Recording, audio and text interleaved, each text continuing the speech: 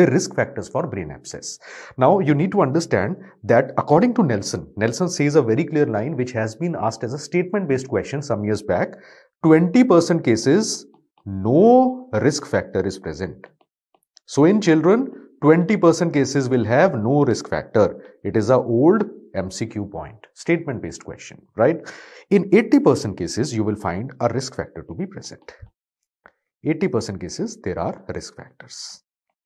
Now, what are the risk factors? Let us try to enumerate these.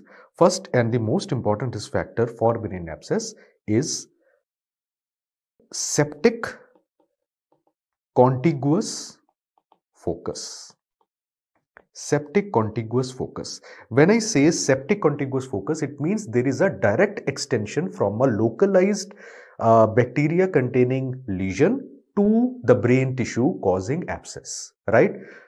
There can be a septic focus elsewhere in the body also, but that will first cause septicemia and then lead to brain abscess. It is usually rare, or it occurs in the setting of multiple risk factors like infective endocarditis, tetralogy of Fallot, immunosuppression, etc.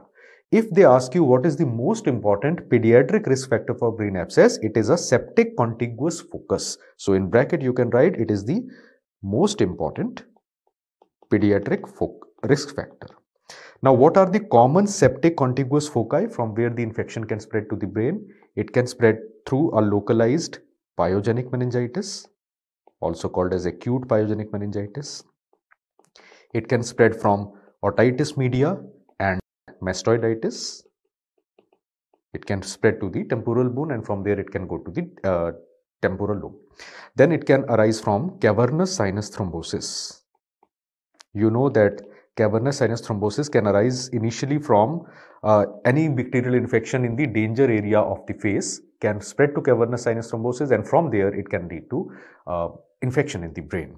Then orbital cellulitis can be a common focus. Orbital cellulitis is especially there in cases of frontal lobe abscesses. Then septic contiguous focus can sometimes be sinusitis. Last but not the least, even dental abscesses, particularly the upper jaw dental abscesses, can spread to the brain, producing brain abscess. The second group of focus, second risk factor for brain abscess is immunosuppression. So any type of immunosuppression can predispose the patient to brain abscess. In case of immunosuppression, not only the typical bacteria, but atypical brain abscesses like fungal abscess can also be common. Thirdly, it can arise due to penetrating injuries. So penetrating injuries is a common mechanism of brain abscess in adults, but it is a relatively rare cause in children. Then fourthly, it can occur post-surgery. So post-operatively, some patients can develop brain abscess. Fifth, it can occur due to right to left shunts. So the common example of a right to left shunt causing brain abscess is tetralogy of Fallot. It can also occur due to pulmonary arteriovenous malformations. Then it can arise due to foreign material transplanted or inserted in the CNS. The typical example for this will be an infected ventriculoperitoneal shunt. So VP shunt can produce brain abscess in the patient. Last but not the least, brain abscesses can also arise due to infective endocarditis. Infective endocarditis alone is a risk factor for brain abscess. So these are the important risk factors for brain abscess. However, remember, these are responsible in 80% cases. 20%, despite investigation, you will not find any identifiable cause.